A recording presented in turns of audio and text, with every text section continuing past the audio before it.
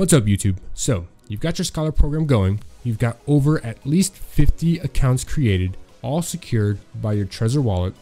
And now you're wondering, do you need to buy another one of these in order to secure another 50 accounts?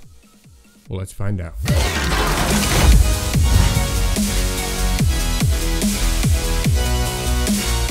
All right, before we get started, I do want to mention all my social media handles here. I do stream on Twitch Monday, Wednesday, Friday, 10 a.m. to 1:30 p.m. U.S. Eastern Time. I do have a watch to earn program, so if you're looking for a scholarship or if you have any questions about setting up your Trezor or anything Axie related, hop into my stream. If you'd like to reach me outside of my Twitch stream, you could join my Discord, link in the details below. We've got an amazing community growing there. I'd love for you to stop by, join the community, and drop your question. So with this video, I am assuming that you understand a few things about the Trezor hardware wallet in regards to setting it up with Axie Infinity and the limitations of it. If you haven't watched any of my videos about setting it up and how you secure your scholars with it, check out the links on the screens that you see now and watch those videos and then come back to this video, all right? All right, so one of the things we need to understand is that the Ronin Wallet itself has a limitation on how many accounts it can actually hold. They are talking about expanding these limits, so who knows when that happens. That would be nice, but that is a limitation. So when you get past 20 scholars, you'll need to create a whole nother Ronin wallet and then connect your 20 Trezor accounts to it, and so on and so forth, right? I will put how to do that at the end of the video if you don't know how to create another Ronin wallet. Now that we've talked about the Ronin limitations, let's talk about the Trezor limitations, right? So each digital wallet within the hardware wallet only has 50 Ethereum addresses for you to use, right? So if I have created 3 different Ronin wallets and I've got 20 Trezor accounts on this one, I've got 20 Trezor accounts on the second one, and I have 10 on the third Ronin wallet, so there's 50. I can't go beyond that. So I can show you this. If I go to connect hardware wallet here and I try to connect, if I go to connect my hardware wallet, you're gonna see here, I got 10, 20, 30, 40, 50. I've got 50 maximum Ethereum addresses. These 50 Ethereum addresses are on a specific hidden wallet. If I pull up my Trezor suite, this is the application from Trezor, right? You're gonna see I've got 2 different hidden wallets, right? I've got hidden wallet number 2, and I've got my Trezor main wallet that's hidden. So this is the one I'm actually using right now. This wallet right here, this Paxi wallet, has 50 Ethereum addresses on it. Those 50 Ethereum addresses are these 50 right here, okay?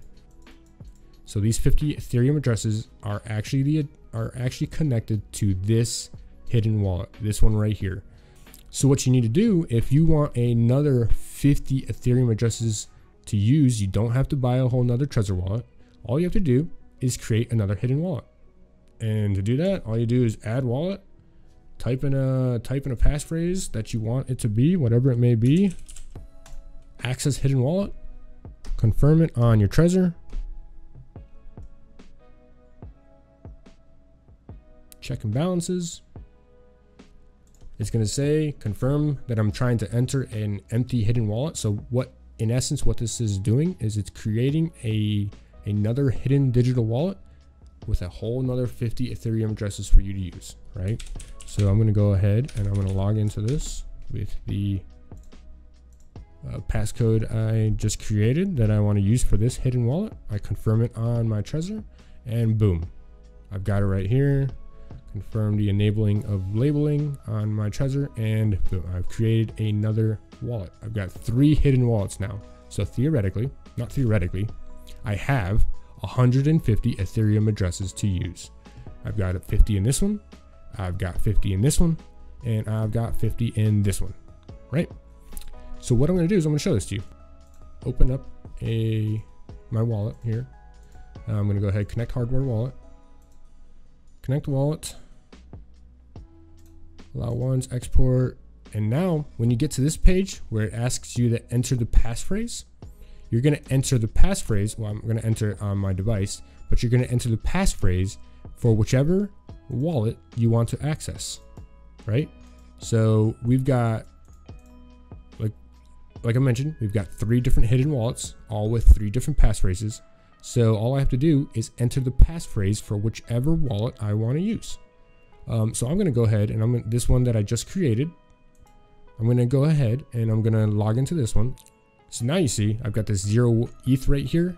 Well, let me show you, if you remember, the main wallet, it had some ETH there, right? So you can also check this by going to the actual Ronin here, and you can see this 5 FDE isn't this 5 FDE, right? So we know that, and this is the first one that I had used.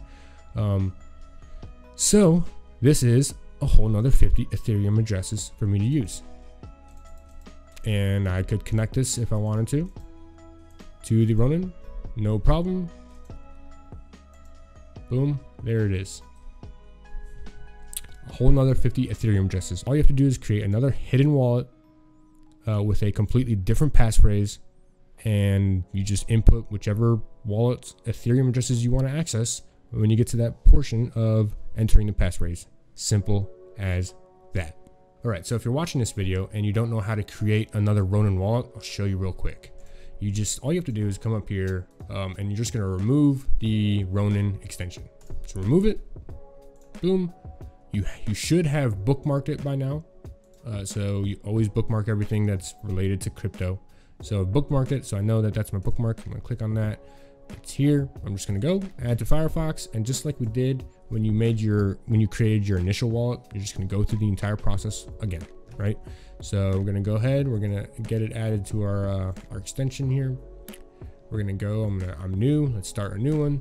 I'm gonna put in all my information in and create a whole new Ronin wallet. Super simple. And then you've got another 20 accounts, and then you just keep creating as many Ronin wallets as you need to. Hopefully they change it in the future and the Ronin wallets can actually hold more than 20 accounts. Would love for that to be a thing, but it's not yet. If it is, and you have more than 20 accounts in your Ronin wallet, please let me know so I can update this video. But as far as I'm aware, according to Sky Mavis, you can only have 20 accounts on the Ronin wallet. Boom. Super simple, right? I truly believe everyone should have one of these. It's the only true way right now to secure your assets, and you can literally have 1,000 scholars or even more, all secured by your Trezor wallet. You have unlimited Ethereum addresses to use, unlimited hidden wallets you can create, and it's very simple to use. So if you enjoyed this video, if it was helpful, please subscribe, hit that like button, maybe hit the little notification bell so you're notified when I post a new video. Again, I do stream on Twitch Monday, Wednesday, Friday, 10 a.m. to 1:30. So if you have any questions, just hop into my stream and hit me up there, or join my Discord and hit me up on Discord. With all that said, as always, have a great night, a great morning, a great day. God bless, be awesome. We'll see you next time. Peace.